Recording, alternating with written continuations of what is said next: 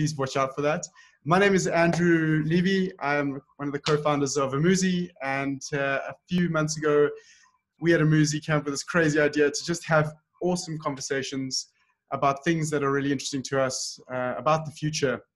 That awesome and disgusting terminology, the new normal, well, we've just put a what's in front of it and it changed the entire game. So we're very excited about that. And just created a series around things that are interesting to us, things that are on our minds, and things that are in our thoughts. To this week, I suppose, and this one specifically today comes at, I suppose, quite a difficult time in the world. And while we're not speaking specifically about that in this conversation, I think it would be remiss of us not to talk and not to observe what's going on in the world around us.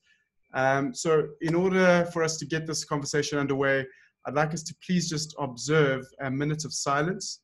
And I know you're all on mute, so this is going to sound and feel very weird, but a minute of silence for Black lives around the world and the struggles that they continue to go through on a daily basis.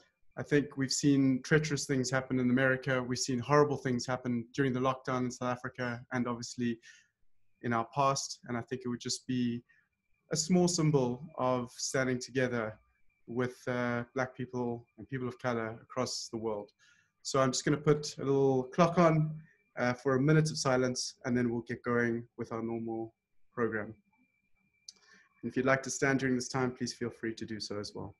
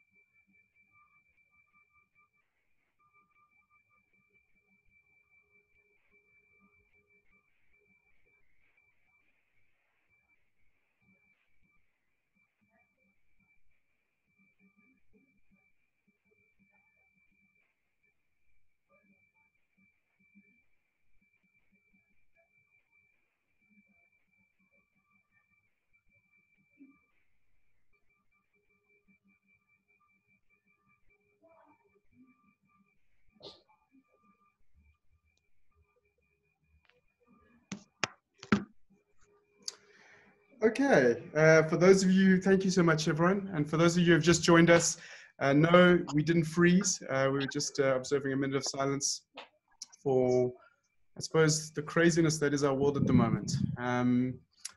Today, we're talking about online learning, which is a really interesting and fascinating topic. We've got three incredible speakers, and I'm not going to take up too much of their time, but to introduce them very quickly, we've got Sara Black, Rob Paddock, and our very own Gilbert Pooley. And they're going to be talking about their experiences of online learning, what it's meant to them over the last couple of weeks, years that they've been involved in this, and what they see the future being, some of the challenges, and potentially also some of the opportunities. Sara, if I could ask you to unmute, we're going to start with you. I think Sara is a former high school maths teacher who now trains teachers and works in critical education sociology. She has a focus on equity and justice in the education policy. And she has many doctorals and postdoctorals, but right now she's a postdoctoral fellow at the Center for Education Rights and Transformation at the University of Johannesburg, and is also a research fellow at the Center for Innovation. If you thought that that's all she did, she is also a keen trail runner, seamstress, and musician. Sara, we're going to start with you. And hello, are you there? I am. I'm trying to wonder how to respond after that introduction. Don't worry, that's there you go. It's all the books in the background. That's what makes you so incredibly bright. Got to keep the nerd facade up. I think let's get started with you, and I'll let you take the conversation forward around an article that you wrote in response to Stephen Grootes. Stephen Grootes, obviously a big political analyst in South Africa and broadcaster. He wrote an article about online learning and the opportunities within it. And you wrote quite a scathing attack on his analysis. And I'd be interested to hear your thoughts as to what are some of the challenges that maybe we're not seeing in online learning at the moment, specifically in the South African context, given given our situation at the moment. And I think just to say to anyone who is interested in asking Sara any questions, please do ask questions during or in the chat. And if there's anything there that we can answer, we'll answer once you're done. Okay, Sara, I will leave it over to you. And yeah, give us your thoughts on online learning, some of the opportunities and maybe some of the challenges as well. Sure. Thank you, Andrew. And good afternoon to everybody. Thanks for making time. I think everybody's a bit webinared out at the moment, so it's wonderful to see such a lovely, strong attendance. I think for me, I would like to start with the idea that online learning is necessarily a new idea in terms of educational reform. I'm very fond of George Bernard Shaw, who said it's only called technology if it was invented in your lifetime. You know, technology has shifted the way that we think about education at multiple points in the past.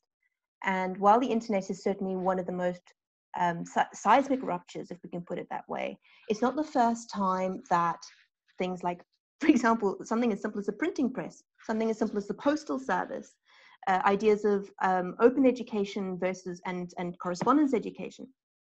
So I do want to locate the idea of learning online in that broader historical arc, that education is constantly in a dialogue with technological development and what it can enable with education, and also what is lost when you transmit to different types of modes of teaching and learning. So I'd like to start with that. I just had an interesting conversation with a researcher at the University of Connecticut in the United States yesterday, who was also interested in doing research on online learning, particularly in the pandemic moment. And she was blown away at the idea that, you know, 90% of South African households do not have access to internet beyond their phones. That is one of the simple infrastructural issues that poses challenges to online learning, not replicating existing inequalities in a country like South Africa. So I'm going to start with the challenges, but then I also want to kind of talk to some of the potential. So the one obviously is infrastructure, and it's not just about, do you have fiber or do you have connectivity to your home? It's more basic infrastructural issues like power and bandwidth. For example, when I went up to a school in the Eastern Cape near the Amatola Mountains, there was a beautiful safe room full of laptops donated to the school by a well-meaning company. They were all kept in the strong room in the principal's office, and they were very fancy paperweights because the school had erratic electricity provision. And with a client-server type of architecture, or mostly online type of architecture, which has what we've been seeing develop over the last 10 years in terms of software development, if you don't have enough bandwidth to upgrade your software or work on a remote server type of processing architecture, you're going to really, really struggle to engage with anything online meaningfully. There were students in that village who wanted to apply to Walter Sisulu University, and they couldn't actually download Adobe Acrobat to fill the application form in for the university. So it kind of gives you a sense that there are multiple layers of material infrastructure that mean that accessing online learning meaningfully for a lot of South Africans is just not there. There are also cultural barriers. We have a massive problem, and this is interesting because it's not just an issue in online learning. We have a massive problem in terms of students in South Africa being able to access the languages of teaching and learning that we use in our formal institutions. We know that English and Afrikaans are the modes of delivery from grade 4 onwards. They are the home languages of about 20% of the country. So for the other 80% of our children, those children are learning in their third or fourth, often fourth or fifth or sixth language. For rural students, those languages are often foreign languages in the sense that they don't encounter them in the street. They don't encounter them in the shop. So in the city, the kids might learn English and Afrikaans because they're in more heterogeneous linguistic communities. But in the rural areas, we know that that's not the case. So there are cultural barriers as well to participating in online learning. But having said that, I mean, I could talk more, but I want to give the other speakers a chance. There are emancipatory potentials to the technology if we can notice the types of economic, political, and cultural systems that they are in and design them explicitly to rather resist and disrupt those flows of power, if we can put it that way. unfortunately, in my experience, because I have worked in the software development industry, most people who write code and are responsible for developing code don't have sociological imagination or a very refined political awareness, and hence don't realize that the code they're writing or the software architectures they're developing actually replicate social inequalities instead of disrupting them.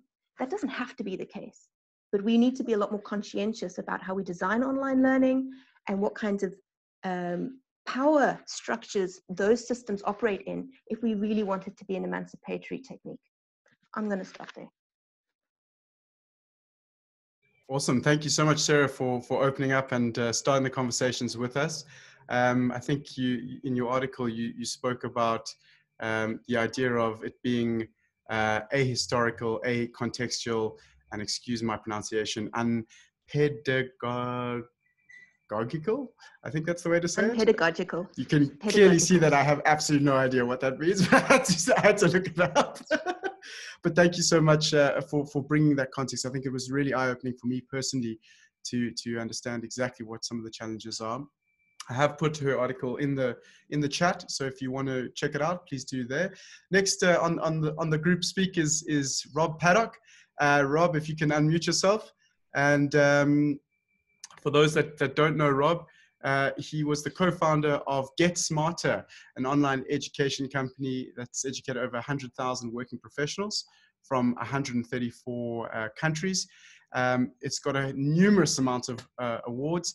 He is also the founding member of Injini, but his latest venture, which is really, really super interesting, is he's the founder now and CEO of a place called the Valenture Institute, which is a global private online high school. Rob, thank you so much for your time today. I think given what Sara's outlined, you're looking into a very different part of the market and potentially a different space. You've been in online education for a long part of your life. What are some of the other side of the coin? What are some of the opportunities that potentially online learning allows us?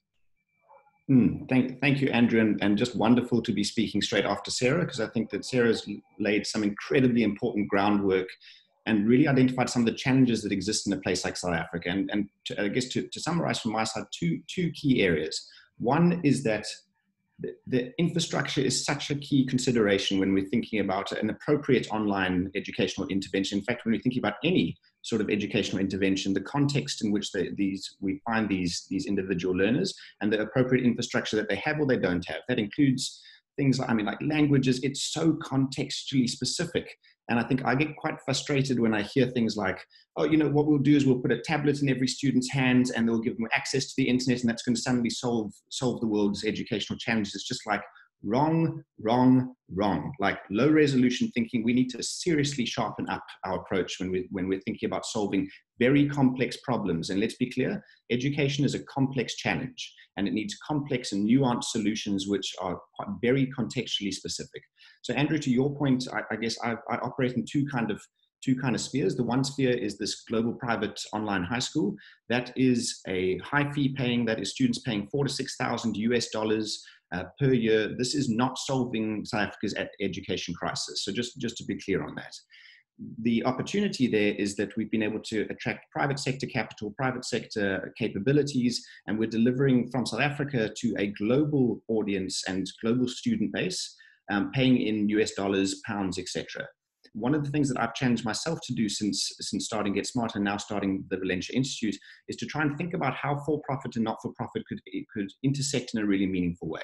So what we're doing at the Valenture Institute is that we are predominantly and increasingly servicing students who are abroad and they are experiencing a high-touch, socially rich, fully online learning experience, which is a British standard curriculum.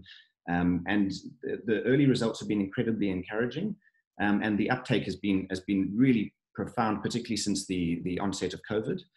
But really, I think the bigger opportunity for us that we see is to take a lot of the surplus that is created in a for-profit mechanism such as Valenture Institute and channel that into servicing students who just simply couldn't afford to pay like $4,000 to $6,000. So we've started something called the iBhodi Trust, which is our first project we started in January of this year, which is in Mitchell's Plain. And that is effectively a blended learning solution. And again, to Sara's point, we're not just handing out laptops in Mitchell's Plain and saying, hey, jump on the Valenture Institute model and it's all going to work out well for you. It just simply wouldn't work. So what we've done there is we've taken a previously unutilized classroom, which was which is at a particular very low quintile school, radically underperforming on all the appropriate measures. We did diagnostic assessments with over 70 students, and from that we took a strong array of students at different academic levels, and we've brought them into this blended learning classroom. Now, just to give you a sense of what that blended learning classroom is like, all of the academic experience that is taking place is delivered online. And what that looks like is that students are engaging in certain asynchronous learning activities. Those would be high quality pre-recorded video lectures, notes, graphics, animations, e-learning simulations, and more. And they'll then move very quickly into live classrooms. So in a Zoom-like environment, but built specifically for education, students are then having their learning facilitated by some of the country's best teachers. And for me, this is one of the key aspects and opportunities that online represents, particularly in these marginalized and rural communities. The opportunity to link high quality teaching and learning to these students is just not realistic in the brick and mortar model. Unfortunately, what ends up happening is that the lowest performing teachers end up staying and working in these most challenged areas. And quite frankly, those are the students who need the best quality teaching and learning. So this for us is a really interesting bridge that's being built, but then to have their studies entirely online would be missing a certain trick. And one of the things that we've done is that the role of what we call a mentor, who is not a subject matter expert, they're not expected to teach in any particular subject. Their role is to provide that critical pastoral care, that absolutely essential emotional connection with students. This was beautifully said to me the other day, that we radically underestimate the degree to which learning is an emotional process, and we overestimate the degree to which it is a cognitive and intellectual process. And I just thought that was so brilliantly put, because there isn't a single learner out there who is taking intellectual leaps, intellectual risks when they're coming off a low emotional base. And so for us, we see one of the major opportunities is to have a dedicated function that is focusing solely on that pastoral care. And that person is from that community. They can culturally identify with those learners and help create an effective bridge into this online world, where students are now getting access to these high quality teachers who are located throughout the country.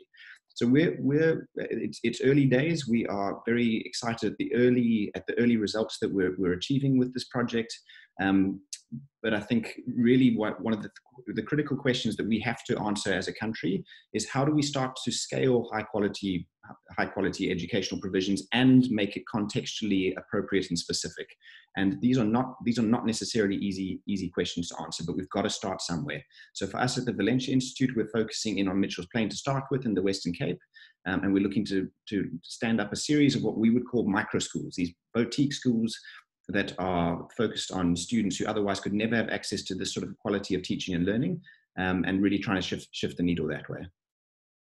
Awesome. Rob, thank you so much for giving us a little bit of insight. I'm sure I see Sara is writing down furiously there, so I'm sure there'll be some good questions between the speakers as well. I think last speaker on the panel is Gilbert Pooley, my co-MD at Umuzi. Gil, thank you so much. If you can unmute, and welcome to you.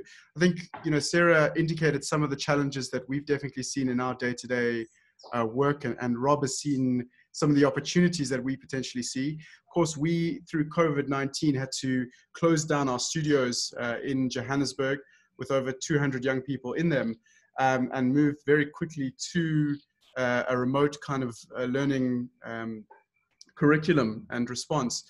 Take us through exactly how that happened, what happened, and some of the learnings potentially that you've seen along this journey.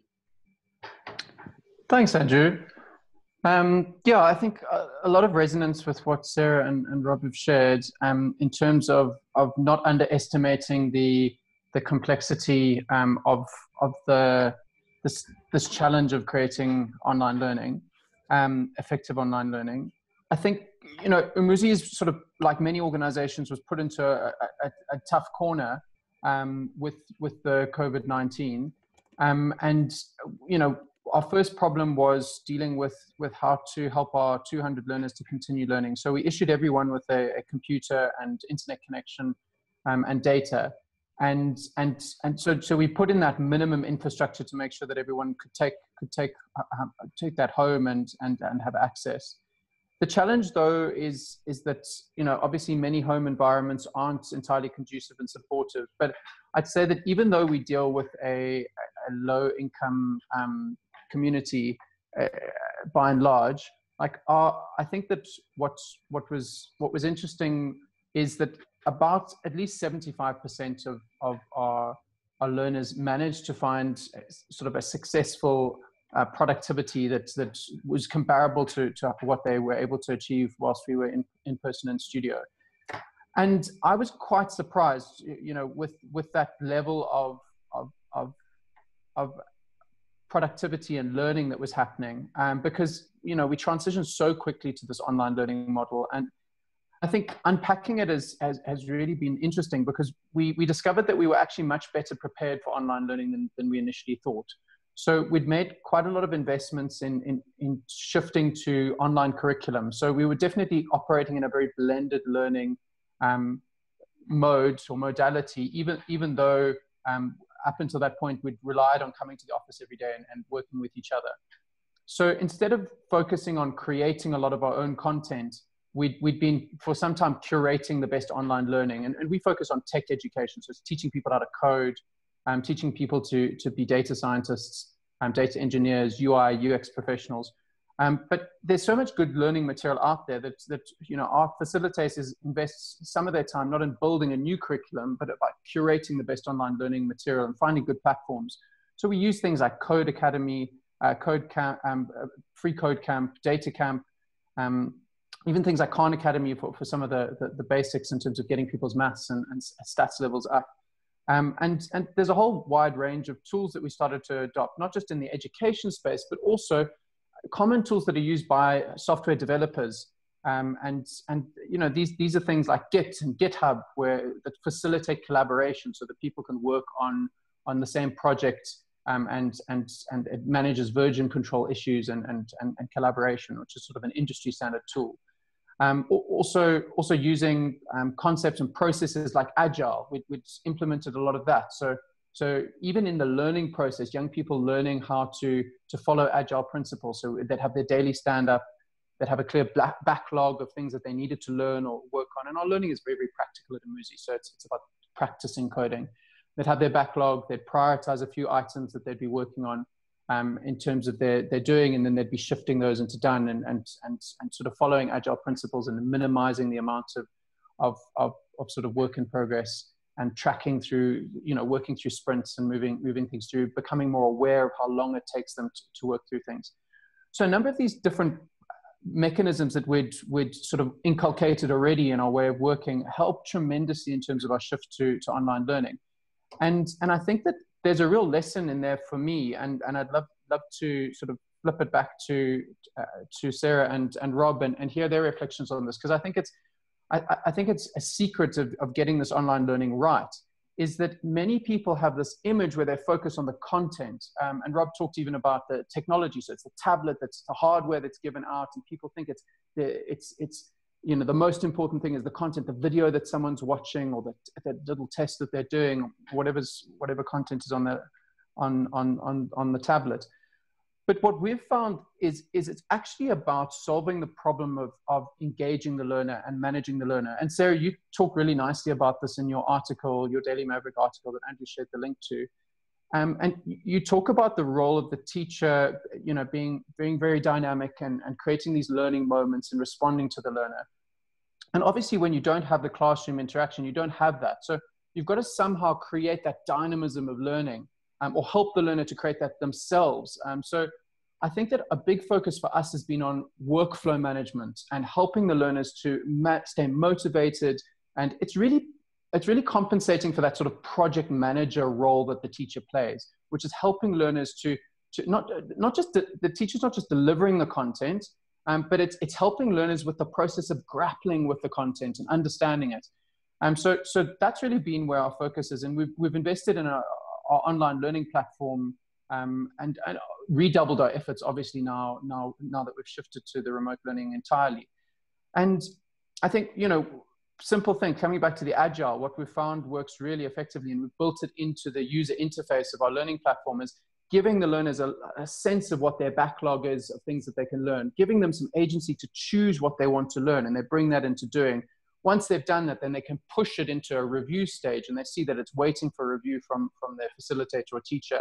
Once it's reviewed, if they've got work to do, it gets pushed back to them, they make some corrections, and then it goes into the done column. So it's teaching them how to break things into, break tasks down, work on things, move them through, see it as a pipeline, manage their productivity. So I'm giving very specific examples here which are relevant to coding, but I think that they have broader application, and I'd be very interested to hear, Sara and Rob's reflections on that. But before we go back to them, I think just one last thing to say that, playing open cards, it's, like many organizations, Umuzi has struggled with COVID-19 and the pandemic, and our traditional sources of revenue have dried up completely. Usually we're funded by employer partners, big South African companies like Investec and TIH and Standard Bank is a big partner, Naspers. But their skills development budget's under a lot of pressure, and they're sort of taking a wait and see approach at the moment. So they haven't been willing to trigger new training, which has been challenging for us. We're not generating revenue. And so it's forced us to think about how can we more efficiently deliver our existing learning, because we've got to reduce our costs. And it's also given us thought to think, because we've transitioned so well to online learning, are there new markets that we can play in? And that's quite exciting for us, because we've realized that with these tools that we've developed and the effectiveness of our online learning, we can look at a much bigger market, a more addressable market. So we've been focused on South Africa up until now, but we've realized with these tools now we can potentially serve a much larger market, an African market, a global market. So an idea that we're playing with at the moment is to try and engage with coding schools, coding boot camps across the continent, and lend them some of our tools and capabilities, because we've really built a lot of these tools all the way from our recruitment process to find the right people through this whole education journey. I've been telling you about how we're supporting that online learning in terms of finding the right curriculum, these sort of process management things that we'll be doing. And then importantly, linking the young people who finish our program into job opportunities and making sure that they get placed and economically active. So how can we lend this capacity to boot camps across the continent and enable them to be more effective so that they themselves can scale and they can get more people through their programs and improve the chances of those young people actually being work ready and getting jobs? Because it's one of the things we're most proud of at Umuzi is that over 80% of the young people who start our program, even though they're unemployed, and many of them, the majority of them have got very little tertiary education, there's an 80% conversion rate of them getting into high-value jobs as software developers, data scientists, etc. at the end of the program. So we think we've got a recipe that works, and I think a lot of it is underpinned by leveraging this online learning, but in the ways that I'm saying, not in the simplistic ways. But yeah, I think, Andrew, it might be nice to go back to the other speakers, and I'd really love their reflections on how important they think some of this workflow and process management is, and how you can compensate for the lack of a live teacher in the classroom. It would be fascinating to hear from them about their different experiences. Thanks, Gil. Rob, Sara, any reflections or thoughts or questions to any of the other panelists, and maybe to answer Gil's question as well? Yeah, I'm happy to jump in. I think that the question of workflows, organizational structure, capabilities amongst the team, it's a huge point of reflection for me, and one that I think is important to share. Let's maybe take a step back and think about the role of a teacher in a traditional classroom. You are a subject matter expert, you're a curriculum designer, you're a lesson facilitator, you are a marker, you are an administrator, you are a social worker, you are a confidant, you are a mentor, you're a sports coach. You are so many jobs that need to be performed simultaneously. And I think that one of the reflections I have is that it is the rare individual that is capable of doing all of those functions simultaneously well, and then managing to also put up with things like low pay and difficult working conditions and so on. And that kind of coming together of capabilities and willingness to drive change is such a rarity that, by my estimation, it's no wonder that we don't have enough good teachers. Like, I really do feel that this, in many ways, it's an unreasonable job description. Certainly any of us, if we had to think about this in the kind of commercial space, we'd say absolutely not. Like, no one person is going to do all of those jobs. Let's do the hard work of breaking it down into its component parts Let's make sure that we put professionals in each one of those spheres. And then let's start to think differently about how we use technology. Let's use technology rather to coordinate the activity of these individuals so we can still have a single view of the students. And for me, I think this is one of the biggest affordances and opportunities that technology presents. I am absolutely certain that technology is a completely inappropriate and inconsequential replacement for humans in the learning process. Like humans, again, coming back to this point of the learning being predominantly an emotional process on top of which cognitive abilities are built, like that human to human connection, that emotional ability is a very human thing. But that said, there are a plethora of inefficiencies that sit around the edges of that human to human connection that technology can very reasonably streamline. And then if we maybe take another step back and we start to think about the different components of the educational process being delivered by different experts in their respective fields, now we can start to think about an educational model that could actually scale more reliably, that could be purpose-built for an online or blended learning environment. But what I would say to you is that just taking the brick and mortar approach to teaching and learning and hoping that somehow that's going to translate online, my strong sense is that particularly online education, it amplifies the pedagogical lacking and ineffectiveness of a lot of our classroom-based teaching.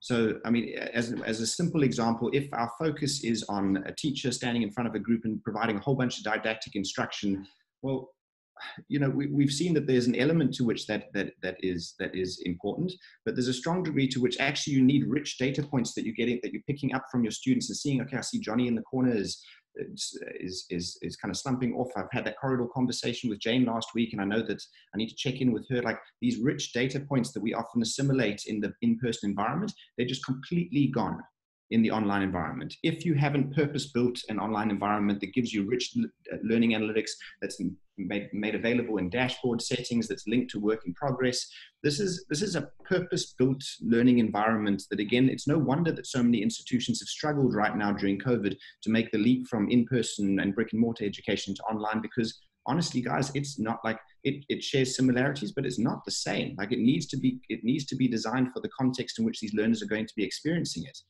So yeah, sorry, that's a long monologue in response. I'm sure Sara has more sensible things to say. That's great. Thank you, Rob. Sara, you had your hand up. If anyone else wants to ask a question or add any thoughts or reflections to this topic, please put your hand up, and we will come to you next. Sara, thoughts, reflections, questions?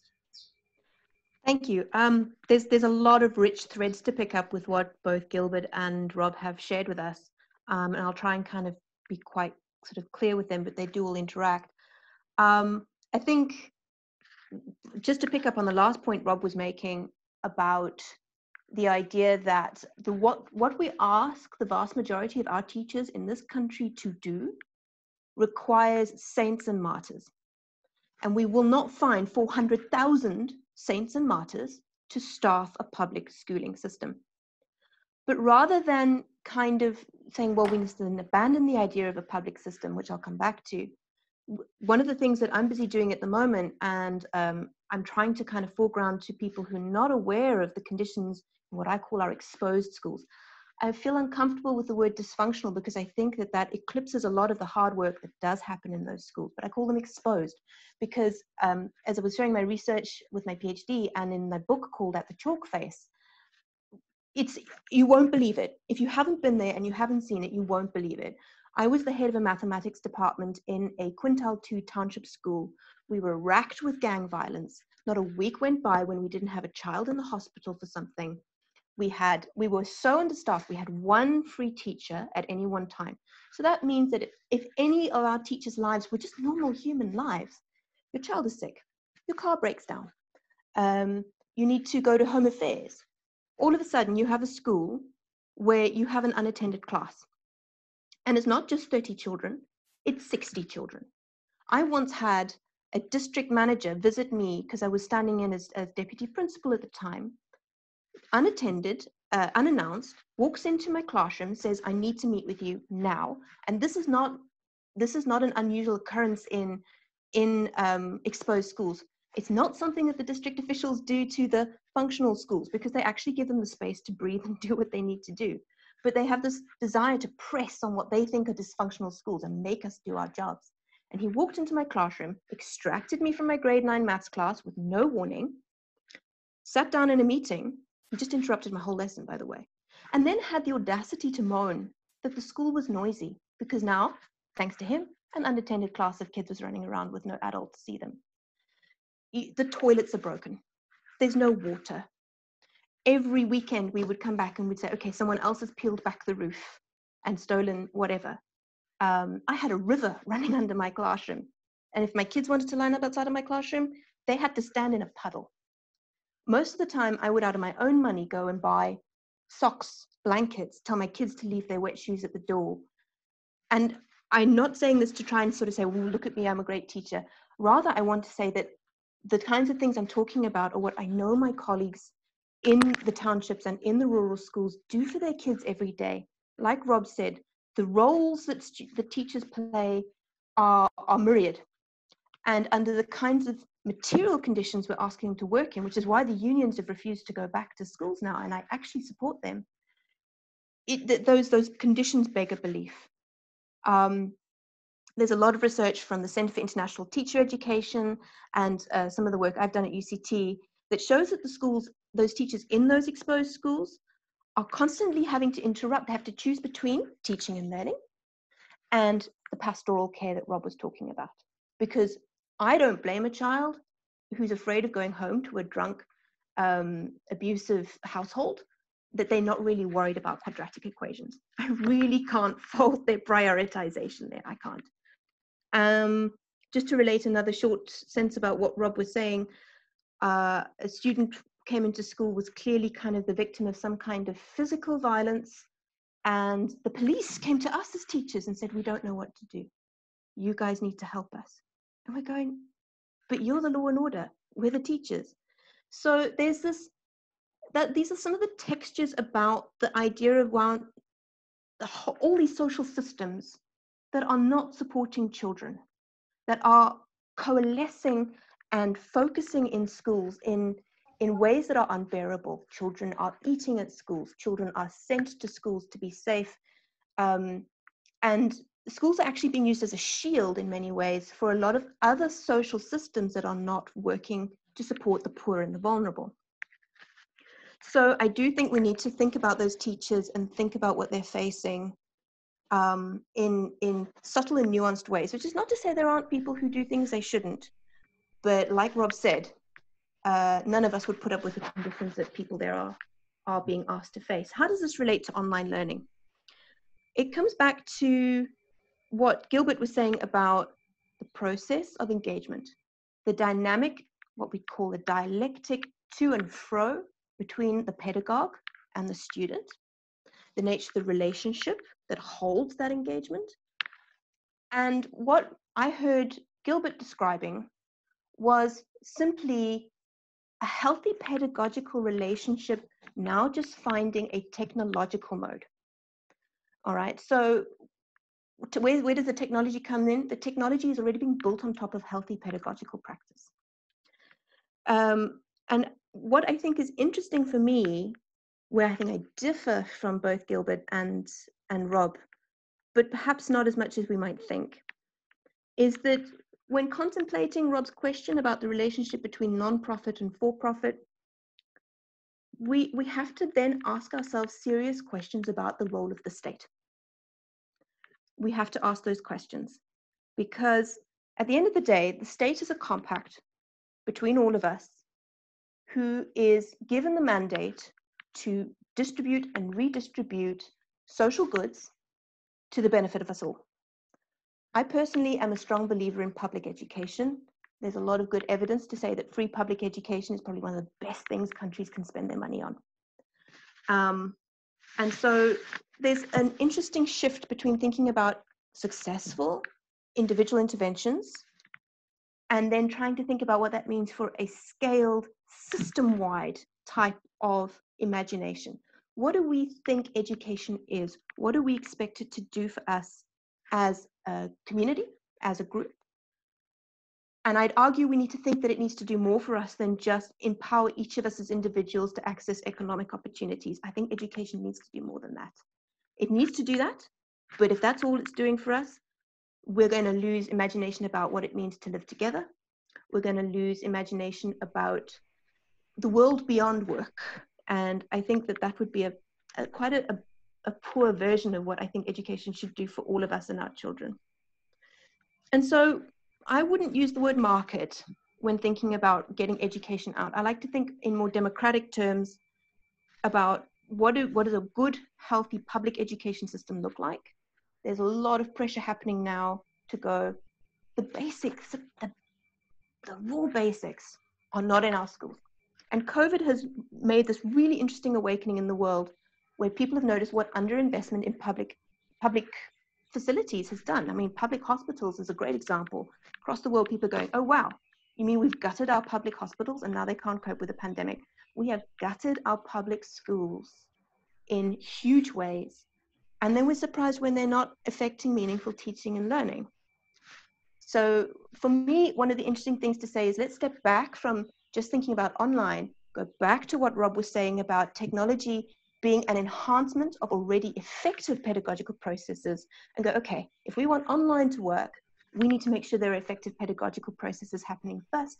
And for that, we need to make sure that the basic material conditions of teaching and learning are accessible to all our children, and not just those whose parents can supplement the school with fees. Thank you, Sara, for your insight there. I think there's one of the cool things about a roundtable like this is obviously our audience members. Simon Kwete has been putting his hand up for a little while. He's the co-founder of STEM Dynamics and part of the African Leadership Initiative. Simon, do you want to just unmute your mic and ask your question or give a thought or comment or two? Yeah, sure. Andrew, thanks very much for that.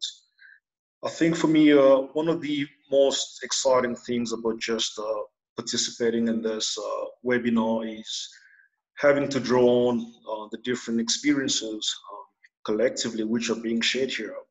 One of the things that I wanted to highlight is we run a number of STEM centers where we're focusing on training children between the age of 7 all the way up to 18 in 21st century learning. And ever since we've undergone into this lockdown period, some of the challenges we had seen is basically, we ran a survey which we sent out to a number of students we were working with. And it asked the student to just give us feedback as far as what is it that they enjoy the most about working from home or having to undertake some of the lessons remotely, and what do they really hate. Funny enough, one of the things that was coming back was more in the area of the social aspects of student not being able to socially interact. And as much as I'm a firm believer in technology, and the speakers we have had on earlier talked about it and had really amazing things to share with us, my question is, as much as we're driving the need for technology and remote learning, how accessible or what's thought may be open to everybody here, could we ensure that socially we have the learners equally participating? Because to be in front of a computer for a number of hours, for the first couple of weeks, I mean, it's great, but as it becomes a norm, one tends to lose some level of interest. And I don't know if anybody on this webinar have had similar experiences or have thought about it in any way, because that's one of the challenges we seem to be having. And I'm just afraid if we don't come up with a way of exciting learners by conducting virtual or remote lessons, we could potentially equally be doing more harm than we're thinking we're doing justices. Awesome. Simon, thank you so much for your input. I've also put a link to STEM Dynamics on the chat. So if you want to check out what Simon does, have a look at it there. Any one of the panelists want to have a go at this? Gil, I know we obviously at Umuzi do quite a bit of work around trying to build up the connection part of our organization. Rob, I know you've done in GetSmarter, you did a hell of a lot of work in making people productive and keeping them productive throughout the journey. Do you guys want to have a chat about this? Yeah, I'd love to hear from Rob on this, because When we visited GetSmarter, a couple of times, and Rob, I remember seeing you on the stage at Design Indaba talking about some of your lessons at GetSmarter.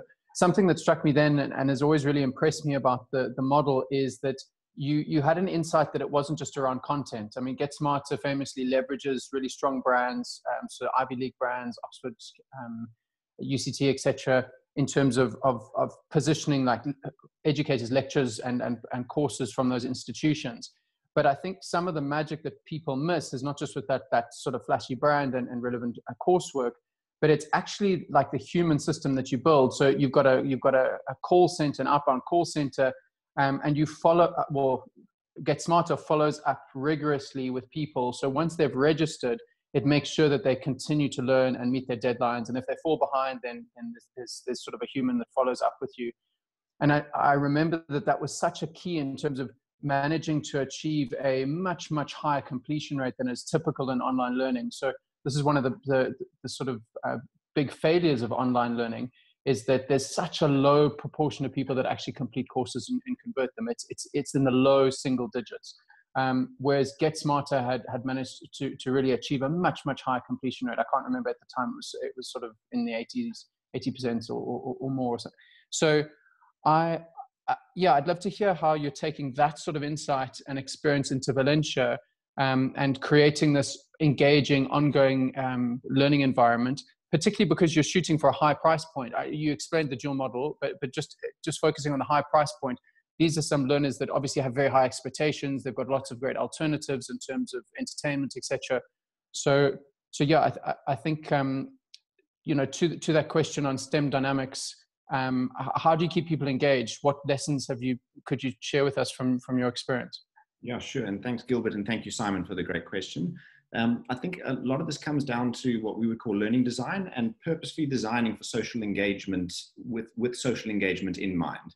If you think that social engagement is just going to happen by itself and you can just put up a platform and somehow students will magically navigate there and that they'll start to coordinate amongst themselves, I'm afraid that just the vast majority of the time doesn't happen. So it's got to be purpose designed from the outset with that particular, let's call it engagement measure in mind, or whatever. I think there's a principle that Sara mentioned, but like the pedagogical principles that you want to infuse, that you have to design for those with those in mind. So as it relates to social engagement, I think about it in the following ways. The one is that you don't put 1,000, you don't even put 100 students in a classroom and expect there to be generative discourse that takes place. It just doesn't happen. Like, it's too chaotic, it's too all over the place. We need to think about basic social and human dynamics, which is that when we're in smaller groups, we can start to develop more of a sense of rapport, and there is trust that starts to develop over time. And over time, then we can start to really, we can start to see social engagement and collaboration, etc., really shoot through the roof. But there's a kind of foundation base building that needs to take place. So as an example, you want to start off by putting students into smaller tutorial groups. And there's many ways you could do it. One of the approaches we've taken is put them into small tutorial groups from the outset. These are not arbitrary tutorial groups. These are tutorial groups in which they are doing a lot of their collaborative project work. So you also need to give students a meaningful reason to engage. Again, don't just put them in small space and hope that magically engagement is going to happen. Give them a reason to engage with each other. Give them a challenge-based learning scenario that they need to collaborate on together, and then help them to schedule the time to make sure that collaboration takes place, and then let there be some sort of submission as part of that. That's just one example, and there are many, many examples like that. I think another principle that's really important is that trust gets built over time, and the more opportunities you can give students to intersect and to interact with each other, the more that trust can build, the more the depth of relationships can be forged, and that's a very, very powerful principle. I guess the last principle is that there are many, many students who, if you just leave them to their own devices, they will generally trend towards the external. You want to make sure that one of the key mechanisms that you're using, and Gilbert, you mentioned this, that we did at GetSmarter, and we've taken this approach at Valenture. One of the great affordances of online education is that you can track and monitor the individual progress of every learner. And it gives you an opportunity in a productive and, let's call it, remedial fashion to make sure that you get ahead of potential at-risk behavior. So if you can see that a student hasn't been engaging for the last 2 days, in our case, a mentor will reach out and say, hey Gilbert, I see that you haven't been online for the last 2 days. I just want to remind you that I'm here for you. Is there anything that's happened? How can I be supportive? But also I need to remind you that you've got this assignment that's coming up. And that human nudge is so much more effective than just like an automated email that comes. Like we as humans, we are far more responsive to a human who has taken interest in us than just some sort of like nameless, faceless technological communication or interaction. So I think that there's a lot of, I guess the key point here is purpose built with that particular desire in mind, i.e. social engagement. The last thing I would say, Simon, just to your point, I do believe that social engagement is very possible. As an example, at Valenture Institute, students are put into these small tutorial groups, and that's the way that all of their formal academics takes place. But we've also got things like virtual clubs that students are able to take part in. We do meetups for students who are physically located or geographically located in similar areas. And ways and means of starting to think quite creatively about how to get kids to socialize. But I do not think that online learning is for everyone. So again, to be clear, this is not a solution that's going to work for every single learner around the country. I think that there's a proportion of students for whom the traditional brick and mortar environment is actually not particularly conducive, and so they're gravitating towards this online modality with great enthusiasm. But again, there are plenty of students for whom this is not. And I think that when we think about the education landscape, it's tempting to think there's one solution and we can just roll it out across the whole country and it will work. And it's not that simple. I think we need multiple, let's call it multiple versions and value propositions from different types of schools. Cool. Rob, thank you. There's a question from Nomana Mavata. Nomana, if you want to unmute. And then I'd be curious to see if anyone who is on this call at the moment is actually an online learner themselves, and maybe they can give some of their experiences. Just before we end off, we've only got about 8 more minutes. To the speakers and the panelists, I would just urge, while Nomana is asking a question, if you have any literature that you'd like to share in this journey, or on this journey around online learning and education specifically, please think about it, and we'll come back to you at the end just to talk it through, and we'll hand those notes over to everyone post the session as well. Nomana, over to you. All right, thank you so much. My network has been giving me ups and downs, but I have a question for Sara. It's a question that has been with me because when I was in high school, I was in the private school system, and then I went to the public school system. And when I went over to the public school system, I saw a lot of issues that she raised, how our maths or physics teacher wouldn't be in the classroom because of some altercation, or whether she had to join a meeting which would clash with our syllabus, and we wouldn't be able to complete our syllabus but have to write the end of the year exams and everything. Like in South Africa, was it plausible to integrate a level of online education, the education system with the public school system, to make it more, effective? Because I spent most of my time in 2016 in matric not learning maths and physics because of governmental implementations, where our teachers wouldn't be in the classroom, or we wouldn't have water in the bathrooms, or we wouldn't have water at all in the school facilities, and it wouldn't be something that would be addressed. And it wasn't just me, but other public schools would have the same issues. So can the South African public school educational system integrate online learning to make learning actually possible, so when we actually leave high school, we actually learn something? Nomana, great question. Thank you so much for asking it. Sara, I think the question was directed at you. Yes, thank you so much. Great question. And the short answer is that, ironically, the things we would need to implement to make online learning possible in the vast majority of our schools, or in the homes of children who attend those schools, would solve the problems of your teacher being out of classroom anyway. So it's about, again, the kind of material conditions of schools. It's the same budget shortages that mean you don't have enough teachers and enough money to fix the taps, that mean that you don't have people able to afford devices or enough electricity and data. So what I think your question really, I mean, when I hear other experiences of students like that, I confess I get a little bit teary, because the injustice that we do to 90% of our children is difficult to overstate. We look at the matric results, for example, and people like to turn to technology as a solution for social problems. And I think that Robert and Gilbert would probably back me up on this. That actually technology very rarely solves social problems. Like I said in my article, people solve social problems. And technology just enhances what people do. So if there's already enormous disparities in the system, and let me give you an illustration of this. If the government sends 16,000 Rand a child to a school, the schools that can get parents to top up with fees, and that's less than 4% of them. We like to think about them a lot in the media, because often those of us writing in the media send our children to those kinds of schools. But the parents will literally triple that budget. And what will the school do with that budget? They will double the number of teachers the school hires. So I'm now thinking about high schools here in Cape Town and also ones I know in Joburg. For 1,000 children, the government will send 26 teachers.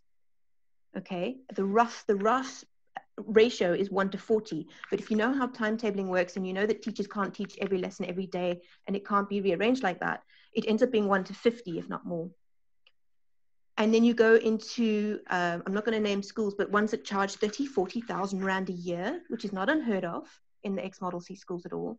That school will have, I'm not joking, 62 teachers. And so it's not surprising that that teacher can stay in class, because there's someone else to go and sort out the gefuffel or the altercation, or meet with the visiting, the visiting bureaucrat from the department. So I'm reluctant to sort of think about online learning as a solution for fundamentally underfunding our schools. We need together, as South Africans, to recognize that the situation is not sustainable. We cannot replicate this inequality for another generation. Our social fabric will collapse. And we need together to push the people who have the reins of power to do their jobs properly. And that means to provide public, adequate education for everybody, not just for those whose parents can triple the school budget. Online learning will then become, as Rob said, another mode of flexibilizing what context requires. Like he said, I know children who would do very well with online learning. I know children for whom it would be a disaster.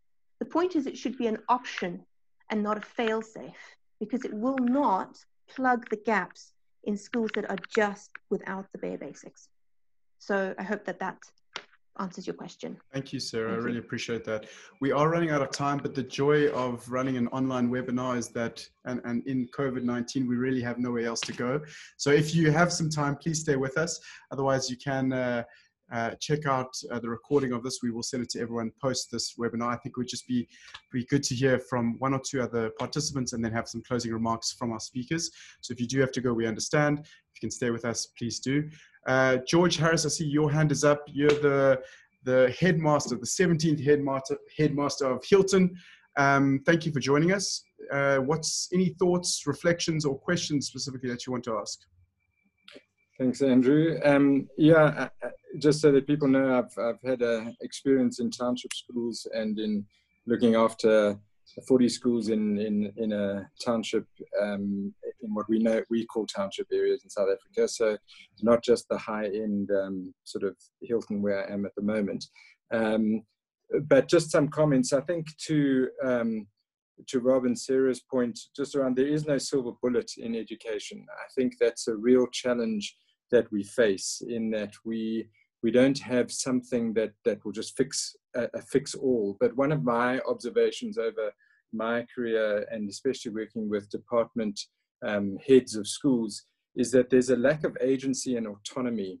The provincial and national structures have taken that away from principals by and large. And so we have a very difficult situation where a good principal, or someone who would make the right calls and who would do what is right for children, is actually disempowered and unable to do that in the way that he or she would normally. And I think that's a travesty, because I think we would, if we were able to create, my vision of schools in any community is that they should be the beacon of hope in a community. And if we drive past schools in our communities, they are seldom the beacon of hope. They're actually the rundown area that nobody really wants to go to. And actually that's the converse of what they should be. So, and I think part of that is autonomy.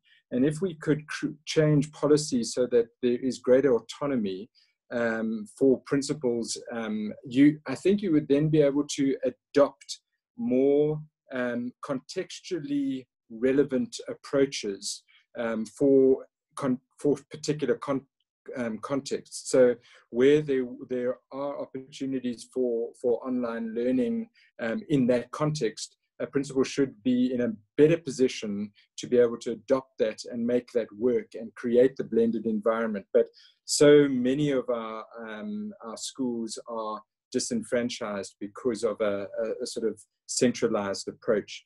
So that was the one thought I had. I think those of us in privileged spaces, what COVID has taught us, we've been able to switch to an online version of school, but it isn't in any way some teachers do it seamlessly and do it really well. But to Sara's point right at the beginning, the content and the delivery is one thing. The challenge of connectivity and the challenge of the back end of the IT framework is really a totally different question.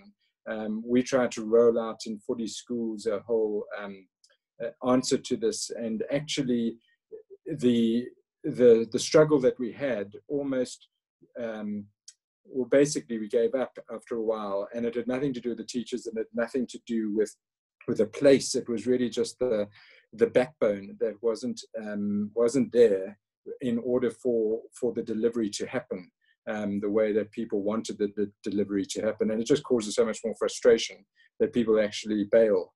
And I think what COVID has also taught us is the social element of schooling is such an intangible piece that we can't underestimate. Young people learn in the bumping of their peers in day-to-day living.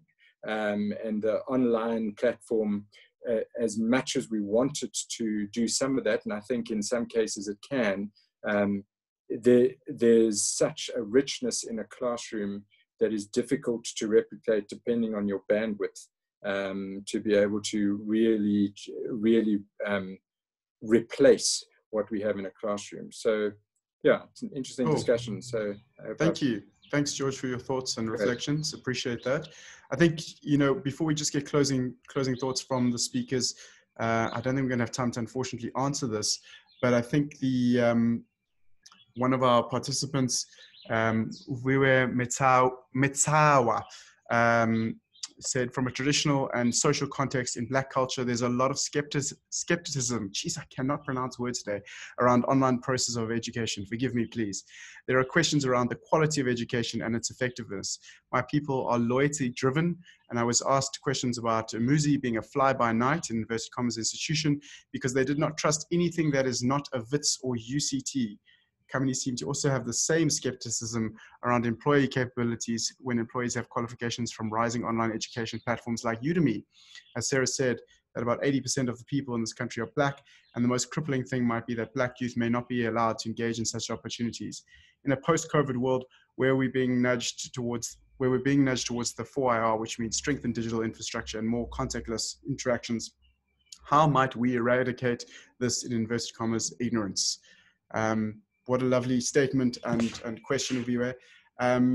Guys, maybe you can touch on it in your closing remarks. I think that would be really helpful. Sara, why don't we start with you in closing? If we can keep it to 2 to 3 minutes, that'd be great. we'll come to you, Rob, and then end off with Gil. Thanks, Viwe. What you're getting at is, I think, the cultural alienation a lot of people experience from institutions that are what we call the symbolic capital of an institution. That often what people value about education is as much where you got it and how you got it as what you got, and that is part of the way that education has been commodified. So when I was talking earlier about thinking about education as beyond just a commodity and about an emancipatory process, we need to make people feel more ownership over their education, and to avoid the kind of stratification about what's considered quality and what's considered not. And really, I just kind of want to end with the idea that online learning is, I mean, the question was panacea or a privilege. I'm afraid with the existing inequality we have, it remains a privilege. We need to collectively be thinking together about what we want education to be for our society, and why, after so long, the vast majority of our children don't have access to that for want of the most ridiculously basic things. And what are we going to do about that? What are we all going to do about that? Because they're all our children, really. That I really feel that very strongly. And so while these online conversations are important, I want to embed them in that broader social picture. And I think that's the frame that we need to be paying attention to if we really want to effect change and give onlining a shot at being something that children can be enhanced by, rather than see as just a privilege for the rich. Awesome. Sara, thank you so much for your thoughts and in this conversation. Rob, let's go to you. Closing thoughts or remarks? Sure thing. So I think just on Viwe's point, Sara touched on this, but I think that we at the moment as a culture, and particularly in the world of employment, have very unsophisticated signaling mechanisms that we use as signals for competence. A certificate from an institution that basically says, I did these subjects and I achieved these grade levels. It's like, how on earth do we think that that maps to actual competence? I think that the true achievement of a lot of the top universities and institutions is actually in their admissions department. It's like, no matter what the quality of teaching and learning, if you get the highest caliber individuals that come from the strongest base, it's like, just put them in a room and magic's going to happen, as opposed to like real accountability and focus on what is the actual learning gain that is taking place. And for me, that's a far more interesting question. And this is on an individual learner basis. On what basis do they come in with their various subjects, their various socio-emotional aspects, and what are we able to produce and what are we able to create and facilitate as an experience for gain? And that for me is a really, really interesting question. I think that there's some encouraging movement there as it relates to recruitment and employers looking increasingly towards competency assessments, portfolios of evidence and so on, not necessarily viewing the certificates or the degree as the be all and end all. I think that has to change. Like the world of work needs it, the world of education needs it. I'm absolutely convinced that this is a critical move that will continue, but it will take time. It takes time to change very deeply entrenched cultural norms. And then I guess my closing thought is that I think that there are a plethora of challenges facing education. I think there need to be a wide array of solutions and a plethora of solutions. And for me, the real question is for us, anyone who cares about education, what's the area that you can uniquely angle in on and lend a hand and start to shift towards a more positive educational landscape? And I think that the answer for me will be different from Sara, will be different from Andrew and Gilbert. I mean, I think we've all got a role to play in this. I think that's probably enough said. Brilliant. Thanks, Rob.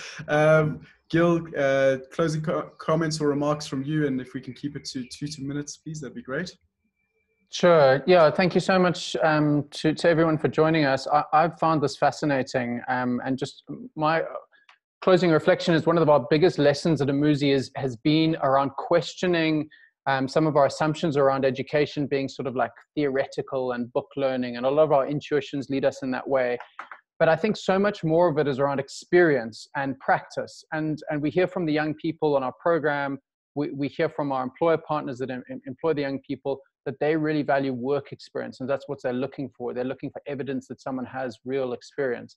And I just want to commend, I think it's fantastic to have people like Sara working in this area, because she's been a maths teacher. She's got that on the ground experience. She really understands what it's the challenges that she shared with us today about working in township schools and working in those challenging conditions, and how many of those enabling conditions we are missing in our schools that allow for successful learning, whether it's in person or online.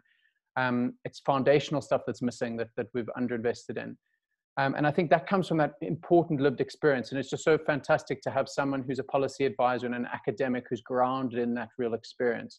And I think similarly to Rob, I love the way that Rob shared with us the experiments that they're doing. They're experimenting with the Valenture Institute, and they're experimenting with their blended learning model in low-income communities in Mitchell's Plain with these micro schools and classrooms, and they're seeing what works and what doesn't work and what translates well and what doesn't translate. And it's through this experimentation. And that's really something that I've learned to appreciate through Umuzi, is that you really need to experiment. And I think that that's one thing that I hope to see a lot more of in our education system. You know, there's plenty of good criticism about some of the charter school movement in the US, etc. And there's a lot of good questions being asked about it. But what it has unlocked is this incredible level of experimentation. There's just so many different models that people are trying and they're competing with. And that's what you see in the online education space as well. It's a competitive market, and there's a lot of different players that are trying different things. So I agree that education needs to be a public good. I agree with Sara, but I think what we need more of is more experimentation and a wider variety of solutions, so because we're going to need a wide variety of solutions because of how complex and difficult this problem is. Awesome. Thank you, Gil. On that note, maybe thank you so much for everyone joining us. I know we were a bit late, so please, humble apologies to everyone out there. I'm never good with time normally, and this is no different. What we will do is we will send around a recording of the session so that you can check out anything that you've missed. And we'll also send out some links to the speakers if you want to ask them some questions privately. And hopefully, you know, I see some people saying in the chat that they'd like a part 2 of this. Hopefully we can organize that as well. So yeah, from us, a very big thank you for everyone joining us again. And if you missed some of the other sessions, please check them out as well. We'll send them on the email as well. And just please keep safe, please keep healthy, and please keep strong wherever you are. Thank you so much to our speakers, and have a lovely Thursday. All the best. Ciao, ciao.